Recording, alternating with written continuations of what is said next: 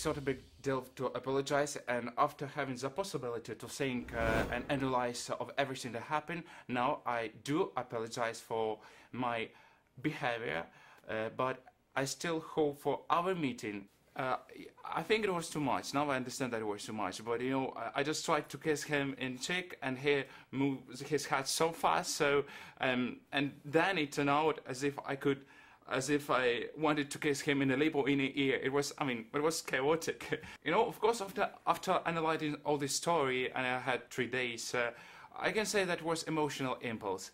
And well, Will Smith is a person whom I deeply respect as an actor. I mean, I've been watching all his comedian stuff since my childhood, and of course, when I met him in the Moscow finally, I just wanted to do something not extraordinary, but to impress him. We have Slavic tradition, you know.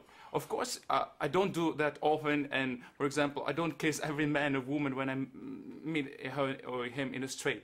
But that time I decided to do that. In 2008, Will Smith himself kissed David Letterman. I mean, it was a two-cheek kiss. I mean, and of course, knowing that, maybe I thought that reaction would be different. But it ended out that, I don't know. Now, I don't take offense. And of course, we have different mentalities, ethics, stuff like that, and it's not a big deal for me to say I'm sorry, Will. It was a splash of emotions, was emotional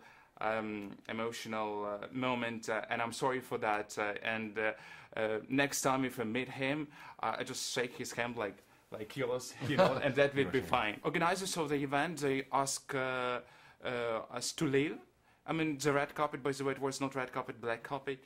And we went to a hotel, we took our luggage and gave to railway station, and there were already press asking, are you going to sue him? I mean, guys, stop, I'm also a reporter. I can't say that I did it for fame, no, because there was Madonna, there was, I interviewed Bill Clinton, for example. I make some serious stuff. I mean, I'm not only a prank star.